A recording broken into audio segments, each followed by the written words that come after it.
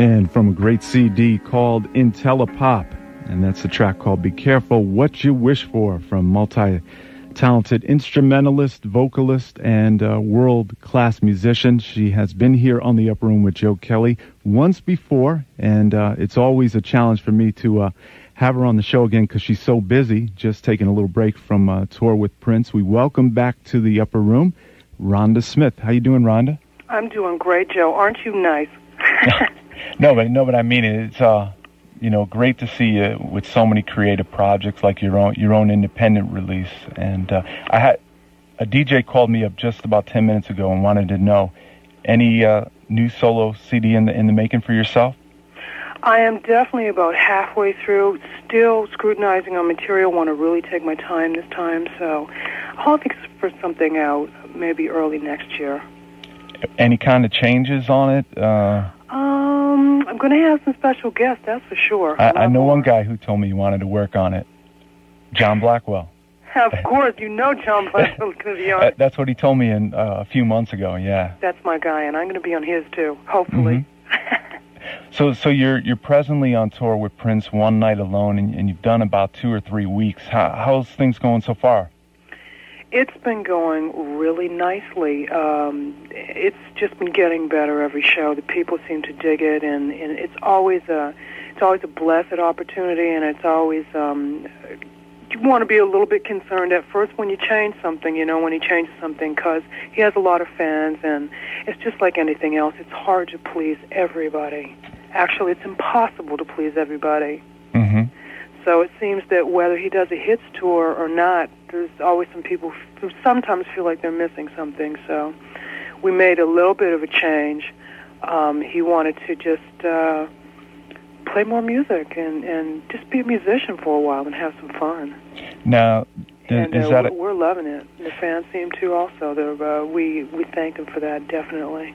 Is that a conscious decision among the group of musicians about saying, hey, come on, let's go with the new material? Or is it just Prince saying this is what we're going to do? How do you guys work that out? Well, I think it is a conscious decision with everybody. Everybody has to feel well about doing something, just like he wants to make sure that he has the right musicians around him. Mm-hmm. We don't want to tempt people with different ideas of what you should do. But originally, most definitely, it was inspired from that record. Okay. Which deserves to be heard live. It's the kind of record where you can take it a little bit more. Live is always the arena where you want to do that. But a record such as that, some of the stuff really plays out very, very well live.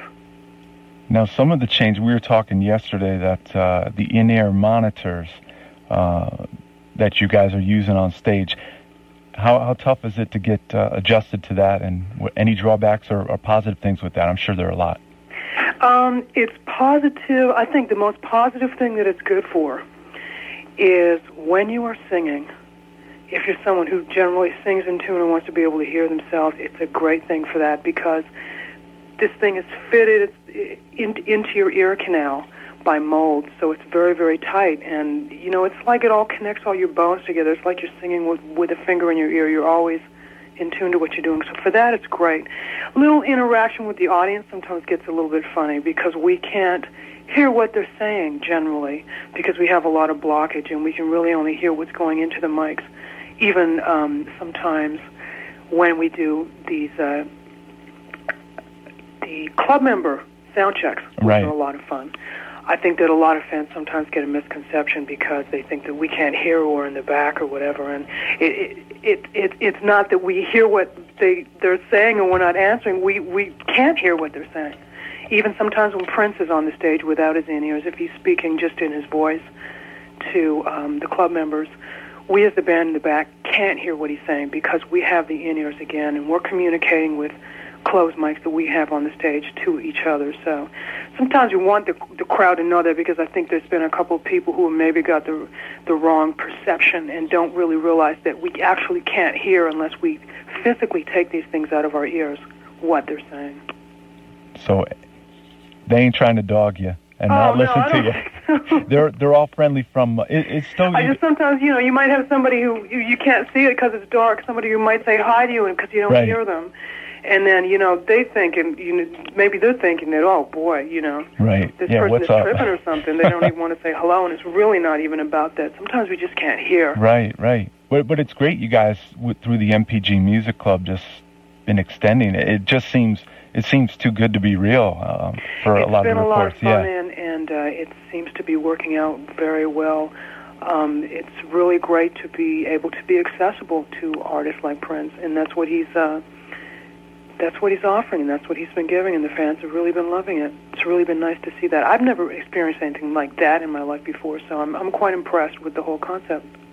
Now, one of the highlights of the show I'm reading is you get to do a solo as far as singing, right? You do Yeah, we do a little duet on a tune that Prince picked and very much liked. He's a big supporter of Erykah Badu, as most of us are, and definitely a big supporter in positive messages, which is what that song is about. Mm-hmm. So that's a lot of fun to do that too. Again, it makes it a lot easier with the inners. It's a nice challenge.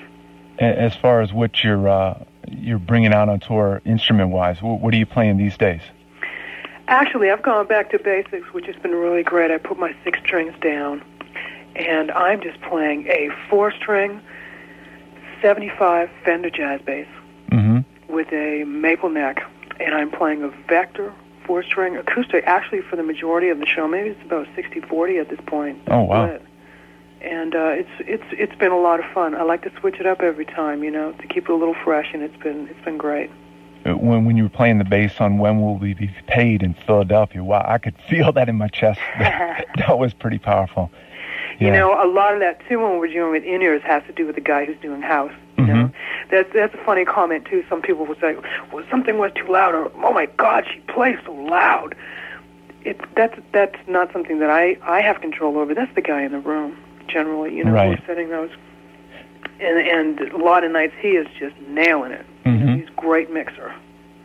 Well, I wanted to touch briefly on this past summer, the last time I saw you play in Montreal at the Jazz Festival. And how nice was it to play in such a nice venue again? The festival and Prince playing there with the MPG. It was wonderful. It was just too quick. Yeah.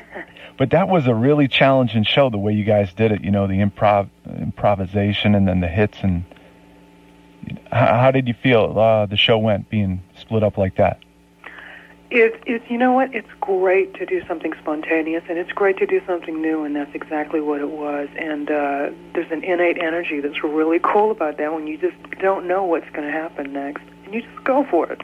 So did you get a chance to spend a little time up in Montreal?